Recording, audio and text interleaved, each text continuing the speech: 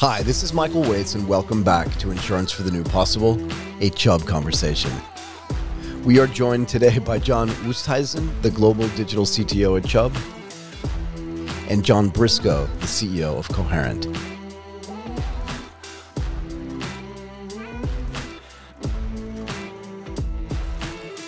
Thank you both for coming and doing this today. How are you?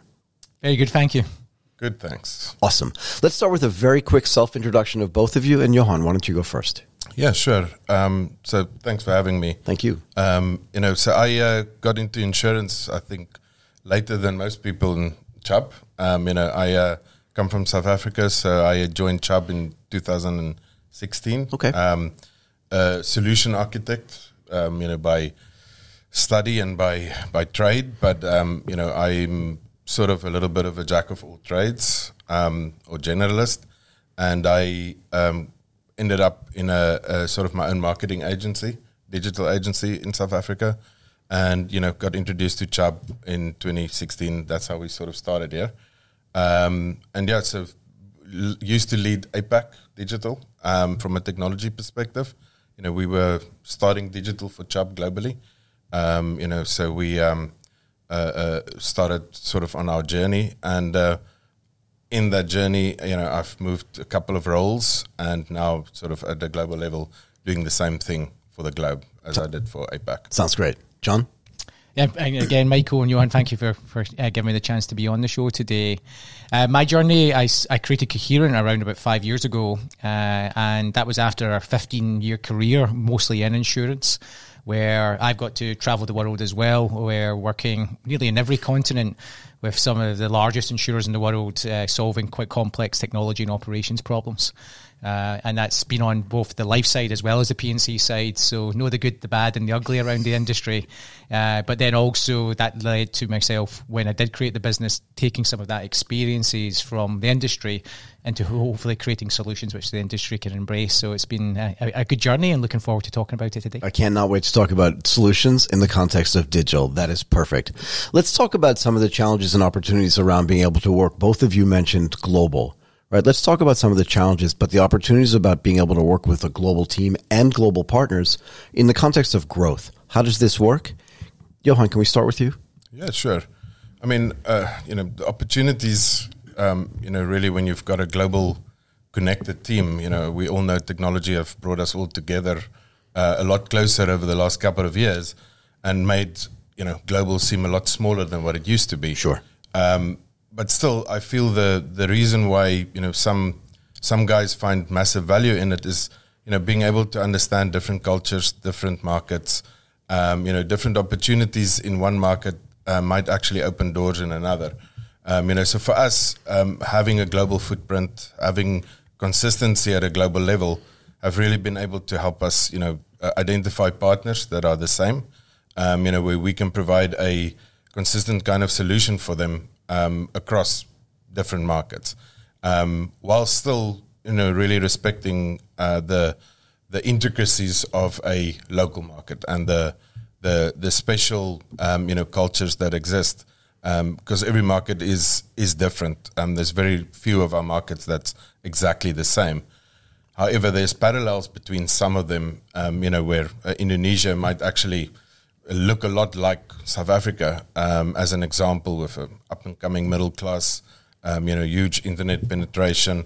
So there's certain things that works in different markets, Latin America as well. Right.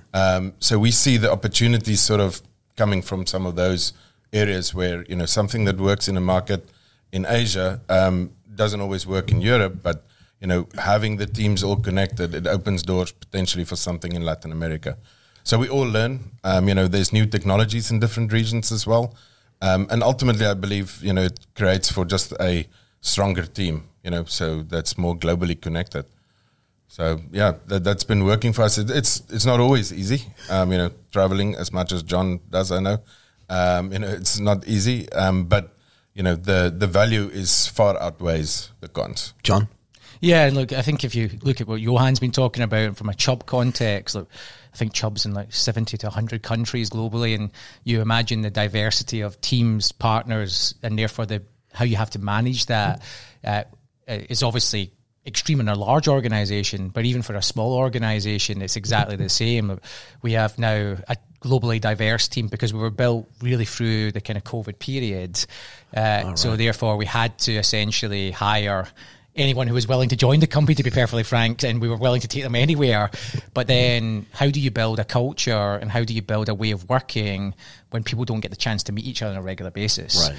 And I think this is where actually great businesses try and figure that out, where even though people aren't working on daily basis, face-to-face, on whiteboards, but can still produce outcomes and solutions, that requires a specific DNA, but a belief as to what you're trying to do. Right? So what do you do from the top of the organization to build that company culture? This idea of, and to, again, enhance the growth, not just of your business, but of the business that you're providing solutions for as well, right? Yeah. 'Cause that's hard. I think first and foremost, and I'm sure Johan will agree with me as well, is whatever your team is working on, they have to believe what you're working on.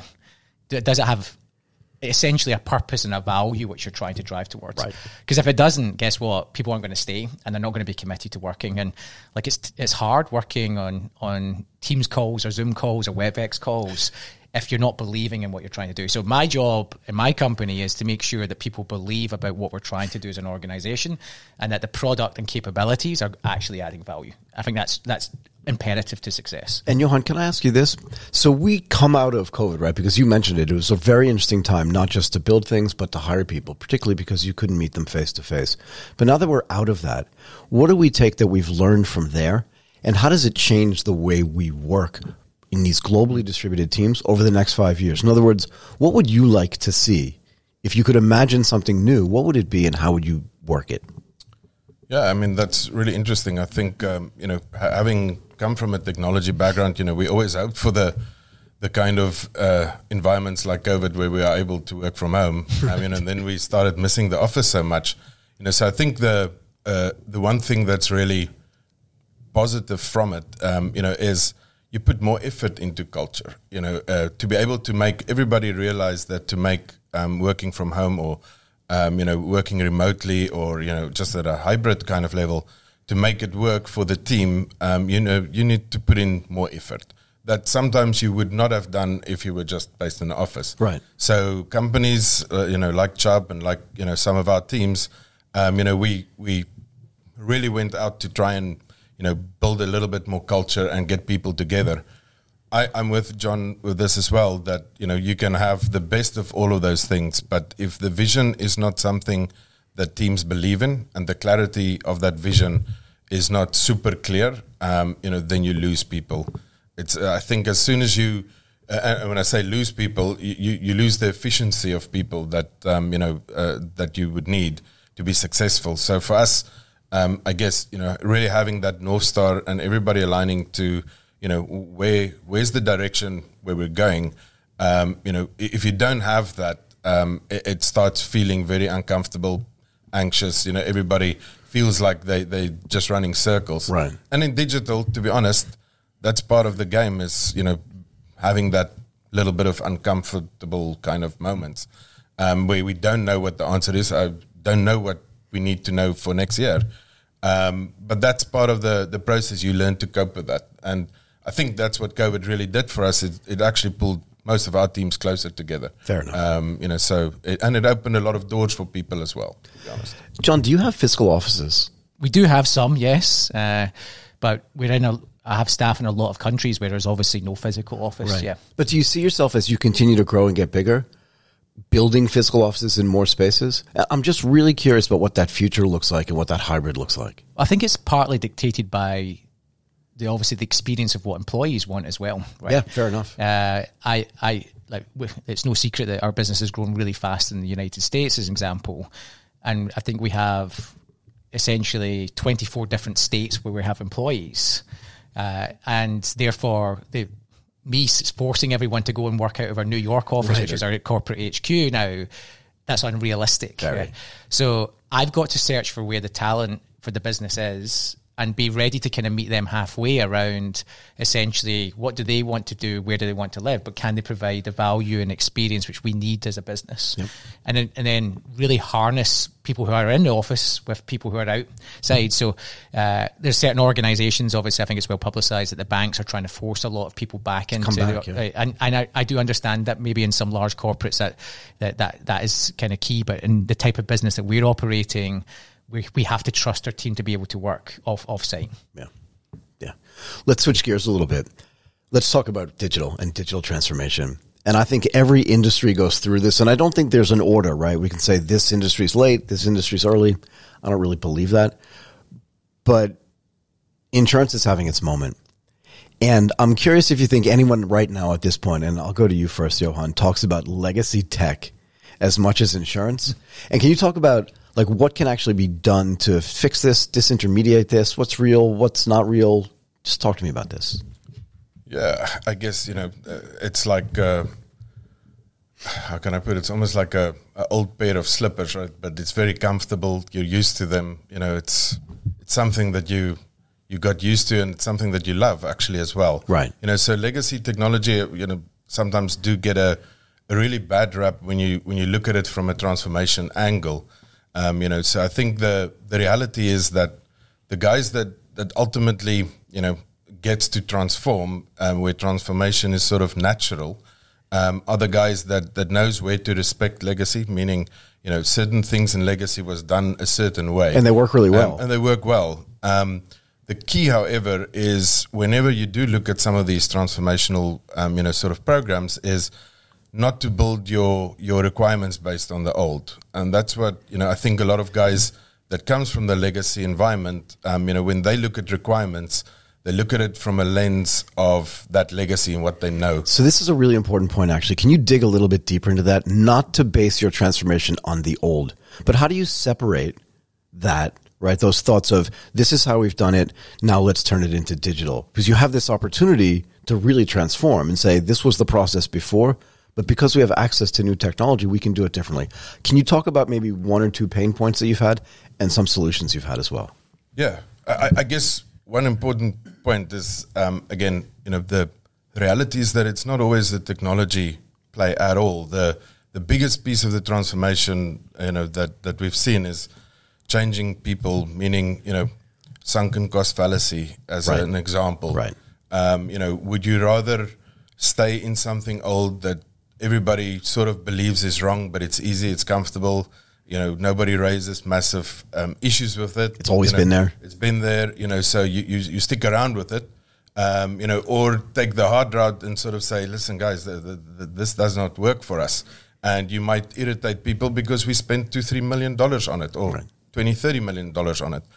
I think the key is in the technology leadership, the guys that's got the guts to be able to, that's brave enough to identify those and know when to say, listen, so certain vessels, might have been, good enough to get us to where we are today. For us to go from this canoe to a speedboat, we can't turn a canoe into a speedboat. So it's maybe not about transformation as much as it is, changing vessels, especially where technology from 20 years ago to technology today, for any engineering kind of guys would know how much it's changed, how the pace have changed, how easier it's become to develop things and get it out. It's night and day. It's now not a case of, we used to start off with, what should we build and, how are we building it for many years. We are now at that stage where the question should really be, should we be building this? Right. It sparks different questions.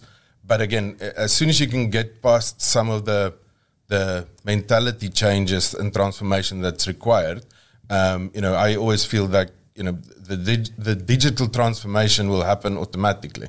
And I think in Chubb that we're very lucky that I think that has happened for us. I come from a legacy environment, used to be a Microsoft architect, so I supported big enterprises and I know all the ins and outs of those systems, but you need to respect those to be able to move to the new as well. You can't just say, this was all wrong and we just jump over to the new. There's sunken cost is maybe not sunken cost. It might be an investment to get you to where you are today. Right. So it's how do you look at things that I think is ultimately crucial. That's a great answer. John, do you want to look at this from the opposite perspective? Because you're providing the solutions to people that actually want to, and again, not necessarily only use technology to digitally transform, but they're looking for places to take the pain points that you address and then use your solutions to fix them. Can you talk about a couple of those specifically? Yeah, I certainly can, Michael. I think Johan made a really good point around that people in organization don't deliberately try to be complex. Right. And the reality is, though, if you look at the insurance industry, it probably has more PhDs and master's graduates than any other industry in the world. I think this is heavily under-advertised, by the way. Sorry. You've got essentially, obviously, computing scientists, you have mathematicians, actuaries, right, underwriters with years of experience. So who are trained and programmed to solve complexity because of the nature of the products in the industry, right? So that has been the sort of manifestation of why the legacy technology environment exists. At the time of when the technologies came in, it was probably the right decision. And it was also pretty amazingly well built, right? Yeah, but for sure. The world moves on, as does the kind of the need for consumers and partners and distributors. So therefore, what it's done is then layer on add-ons or workarounds to try and solve for that complexity. And that was the opportunity our business saw around the fact is the industry is always moving forward. It's always looking for innovative ideas and solutions, but at the same time, it can't fix everything. So how can you create some capabilities which can attack pain points which are just existent? Our capabilities solving particular areas around processes and models which get used within insurers, but it's because it would take years for these insurers to be able to kind of solve it themselves. So accelerants to solve problems which are always there are always going to be embraced by the industry, as well as obviously the industry will always look for ways to complement old with new in order to try and get outcomes overall. And that's the way how to win, because you can't transform everything. But it almost has to happen, right? In other words, you said changing vessels, which I thought was a really interesting concept, but you can't get people off of this ship onto this ship in one fell swoop. Okay. First of all, because this thing's still going forward, so it has its own level of inertia. Yep. And second, they're both moving really quickly. Yep. So it has to be, I don't want to say a gradual process, but a moderated process, for sure. Do you want to give maybe a specific example of a problem you saw and a solution you had to solve that problem? Well, I think obviously the area which we specialize in just the usage of spreadsheets within the industry. But is it really like that still? So tons of Excel spreadsheets? Because I worked with them. I know what that's like. Michael, it would shock you how many spreadsheets are in existence. I could probably list... You talk about millions of spreadsheets which are operating across the industry. Interesting. And important to the industry. And the reason why is they've had to be kind of essentially the evolving nature of how the industry works, right? But also we use them because we could customize something really quickly, really fast on our desk without asking anybody else for help, right? It's powerful. Yeah, it's super powerful. And like Microsoft have been geniuses of the way they've created this. Right. But then how do you power and codify that in order to help the industry take advantage of that? That's basically what we saw as the opportunity. Right.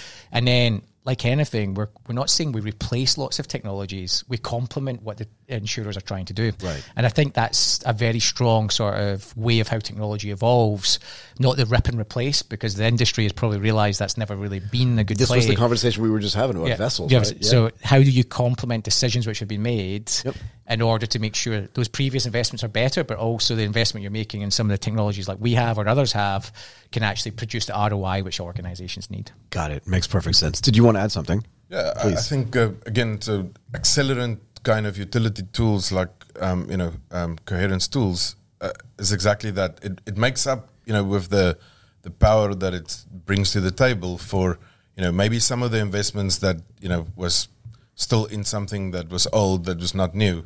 Now bringing in some of these things into the equation of transformation, and accelerating certain pieces, not having to accelerate the whole thing, but you can solve for some of the major pain points, I think it's very powerful. It also makes it a lot more feasible to achieve, because I think a lot of these programs are so big and so heavy that sometimes, the program itself, overpowers the value of what it's supposed to bring to the table. It becomes the thing. That becomes the problem, actually, in a way, right? And we're, ultimately, we should not even really have to, be focused on this anymore. It's just everybody here that is in our company, it's natural. We're already on that journey, whether we like it or not. It's, yes, we've got certain programs to accelerate in certain markets and do some changes on it.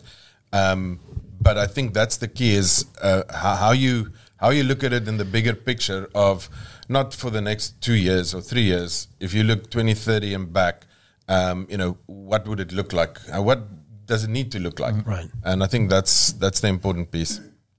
Would you say that digital transformation, I think one of you said earlier, it doesn't have to come from the top down.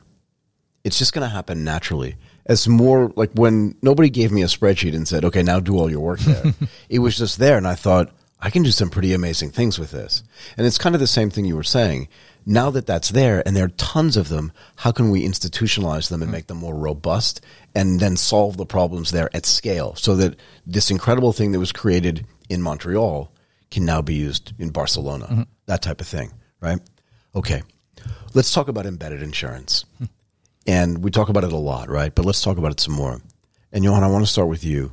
What from the world of embedded insurance can be translated or transformed into more traditional business lines of insurance? I think, again, mostly, everybody would immediately jump to the technology benefits and being able to integrate with partners. But I think more it's also about the relationship with partners is more important of this. So the embedding, when you look at it from a technology perspective, yes, that is something that APIs have now made possible. We can share data in real time and, we can be a journey within our partners and vice versa. But the real value ultimately is that it forces two partners to work together a lot closer.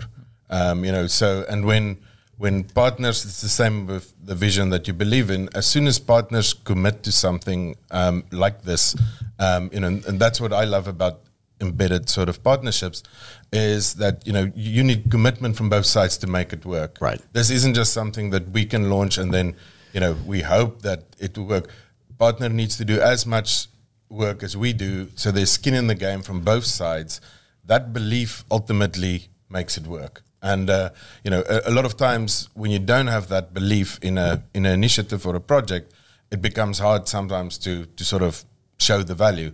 But embedding as a concept from technology perspective, again, there's so many different ways of embedding, from APIs and SDKs and widgets and who knows what, and we're still finding new ones, till today. So that's obviously the mechanism, and it's great, and you need to have those tools, to be able to facilitate it and to make it as seamless as possible. Because for us, if I'm a big partner and I've got an app, this is my holy grail. Right. This is what I'm built for. Me adding somebody else into my house, basically, I need that, whatever I add into my house, to be as smooth and as simple and as performant as my own app. And that you definitely don't want it to degrade that experience. No, definitely. When you said the word trust, though. Sorry, go ahead. You said the word trust. Yeah, that forms the foundation of the trust as well. You now allow me to live inside your house. So I'm part of your family, right? And thus our relationship also changes.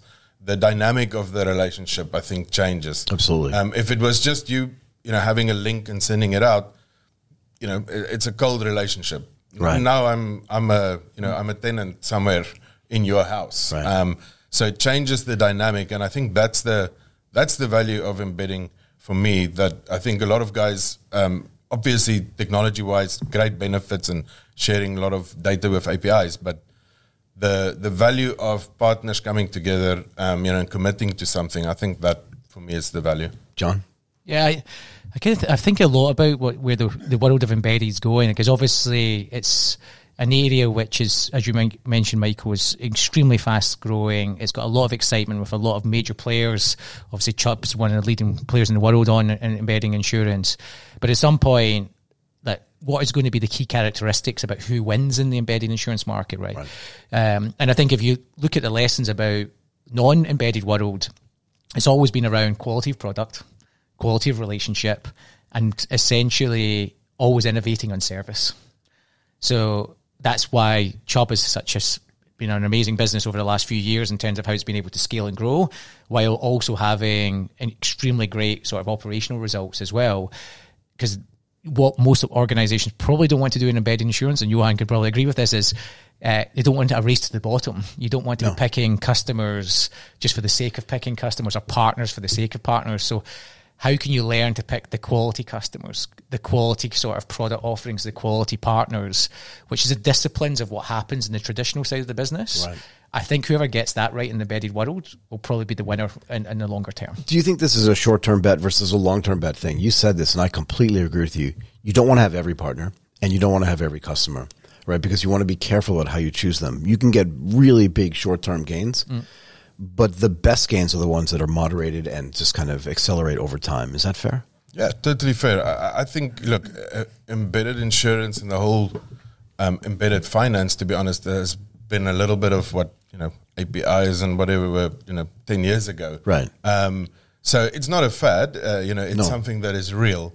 I believe the guys that are going to be 100%, baked on it will also fail. So I think you need to realize that embedded insurance is one piece of the puzzle. It opens doors again for other channels and for other opportunities with partners. If you only think it's going to be embedded insurance, I think you will have a very short list. Can you be successful in the short term? Of course. Right. But for us, again, if you've got that longer term partnership view, and you start to explore the potential of, the lifetime value of a customer, this is one touch point. It's a great touch point because it forces commitment from both sides. Right. They put the effort in to make it work. It's a win-win situation. In fact, it's a win-win-win situation that we're trying to achieve with partners. So that seemed to really resonate and work. Will that always be the number one thing? Definitely not. I think we were lucky. We were forced into, really this is our model from day one. In some of our markets, the Chubb brand is not as strong as some of our competitors. So when we looked at it, it was less from just can we have APIs in the actual tools? It was more about how can we scale with what we have. And the way to do that was, can we integrate with some of these partners and leverage, their scalability and, connect with some of these platforms, and be able to hit scale that way. So it was, it's part of we started off this way, not because we thought this was going to be big. It was, it was the only real option that we had, going direct to consumer, although we would have loved to do it back then, but it was just never an option. Right. So I think it's going to be fit for purpose. There won't be, it's like climbing a mountain. There can be 10 guys climbing a mountain from 10 different sides. Everybody should make it to the top. I think the guys that won't make it to the top, that's going to run around this circle to everyone telling them they're taking the wrong path. Right. Those are the guys that's going to struggle the most. Yeah. And the guys with the wrong equipment. And I think what I'd add to it is actually a lesson from maybe the software industry in regards to the embedded world is there's always a fascination with the insurance industry about new business, right? We'll get to that too. When actually, like the software business, your best customer base is the existing customers you already have, right? Yeah.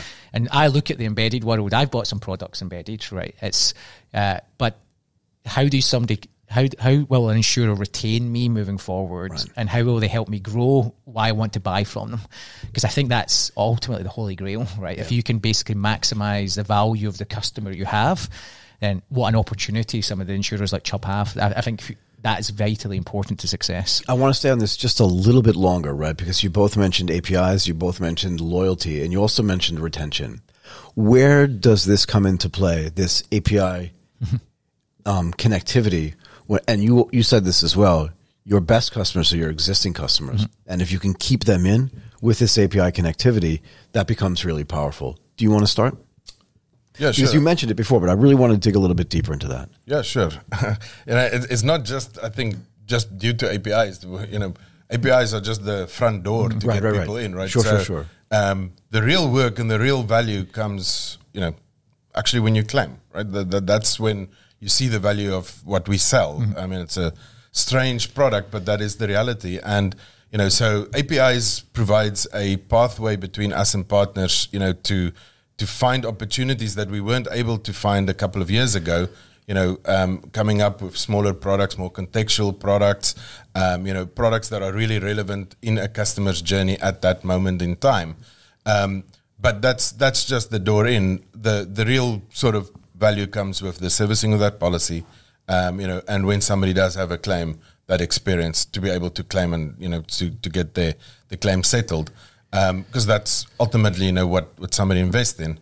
So I think you're right, John, there's a lot of focus on the net new, and driving new revenue. But it is true, there's a lot of gold mines, I think, out there as new technologies now come along, to be able to look a little bit inside into the existing book of business, and seeing how we can actually, not expose some of that, but add more value into that, because again, some things that weren't available 5-6 years ago now available. Data has become a lot more accessible and at least available on the surface, where you can make some of these kinds of decisions of recommendations and things like that. Yeah, and I think to add to that, and it goes back to a little point which Johan was talking about, where that trust in the partnership side. Right. Reality is, in a lot of the embedded partnerships, the insurers are dealing with companies who are really sort of advanced technology from day one. So the way of how they expect to interact with the insurance industry is probably very different to how the insurance industry has always operated. So if you really want to maximize the relationship with those types of organizations, then you have to have that, obviously, API native framework, as well as new technology capabilities which really can integrate with their systems, because the more you can do that, the more that they're going to make you deeper into their customer segments. Right. I mean, if you look at the new fintech companies, if you look at new e-commerce companies, if you look at new mobility companies, which is Asia, right? Right, that all these are new basically tech companies, and very Asia, right, which we'll get to as well. But they expect to have interactions in a way that's very robust and modern, right? Yeah. They have to, yeah. The thing that we've found, also as a lesson learned, is that, we when the whole thing started with, enterprises and corporates dealing with startups, and I say startups, but now some of these startups are, much bigger than us. Yeah. So these real insurtechs or fintechs, still newer companies, right? So new banks and things like that, is that the sort of relationship dynamic, I think, have changed a little bit, and what we found that really works and resonates is all about having that flexibility with partners, understanding that our menu might not be what you want to eat tonight. So what can we potentially do together to be able to find you the right dish that you would want to have? So I think that is, and again, it's part of that relationship building. So APIs, SDKs, the technologies are all there, and if you put two engineers together, they'll figure it out. The key is the relationship, how you work together as a partnership to combine the forces to be able to say what would be valuable to our customers that we can potentially come up. So I think that is one of the major pieces that we sort of pride ourselves on, is being able to be flexible with partners, especially tech partners, where we know that it is, the holy grail. This is what their business is based on. Insurance, I don't know exactly what it consists of, but I'm assuming a lot of underwriting rules and actuaries. But if I'm one of these super apps, a Uber or a Grab, whatever, that app is their business. That is it all. Right. So you need to really respect that and understand that, listen, this isn't just, you just, add a link into your app and there we go. It doesn't work that way. Okay. Let's finish on this. And maybe, John, we'll start with you, and then we'll end with you, Johan. Let's summarize the opportunity in Asia and the most effective ways to address that opportunity here. So I think the world of insurance in Asia is obviously a tremendous opportunity, just given the macro kind of economics of every market's got room to grow. Yeah. I think the challenge for any kind of insurance organization is really about where to focus and why you have the right to win with that focus. Right. It's like any business. It's just like you could go wide, you could go after everything, but history has told us that that's been an expensive mistake for a lot of organizations, not just in insurance, but in any business, right? So I do think that the opportunity for all organizations is there, but there has to be a real focus about types of partners, types of customers, types of products you're comfortable with, and even how does your risk models dynamically change over time as well, right? I think Johan made the point earlier that each of the markets are different, right? The same risk models, the same conception about what will work from a product or even a kind of customer education point of view is very different. Right. So how do you adapt those local tactics in those markets? I think every insurer is always looking and trying to figure that out, because they've realised it's very hard to have one size fits all. Almost play. impossible. So the flexibility factor is there, but yeah, the reason why the embedded insurance space is so hot here is in Asia is just because of that obviously macroeconomic opportunity. But it's not just here. I think Johan will probably be able to speak to that. Like, if you look at Africa, right, just as big, right, and it's probably in many ways you could argue even more advanced in some of the kind of the opportunities which are emerging there. So I'm seeing it there, and then if we look more globally, Latin America is ripe for embedded insurance, and clearly there's a lot of kind of excitement in that market as well. Absolutely, Johan. Yeah, I mean, I think, as John mentioned, I'm glad he brought up all the macroeconomics numbers and things, but at least from our side, the opportunity in Asia for us, besides just embedding and partnerships, is the kind of companies obviously starting up here. Right. Hugely technology focused. A lot of investment from various different governments, as you guys know. To get guys, to a certain level, so a lot of quality companies actually coming up in Asia. But I also think it's like the danger in that, as everybody is seeing the same thing, and coming back, John, to what you mentioned on the focus, which is so important, to be able to trust, your direction and not to get distracted with, what is the other guys doing, because we are in a kind of an industry where everybody is looking, they're doing this, and we now need to do this, or they do that, and what are we going to do that? To trust your systems, and not to sort of fall for anything and everything. There's a lot of great technologies that comes up. The timing might not be the right timing. Right. Not saying it's bad technologies, but might not be the greatest timing for a specific technology. Right. But in Asia, again, the huge penetration of internet, the massive markets that we've got, I think it's fits our products really well. And we've got such a great footprint in Asia, so it's always been a top priority for us. But so is Latin America and Europe, actually. So we know by the time Asia hits a certain stage, it will be Europe. Then people will say, Europe is the next thing. So everybody is always looking towards the future. I think it's taking it one day at a time, and trust the process and your own systems, and you will ultimately make it up the mountain. I believe. Johan Oosthuizen, the global digital CTO at Chubb, and John Brisco, the CEO at Coherent. Thank you both so much for doing this today. Thank you very much, Michael.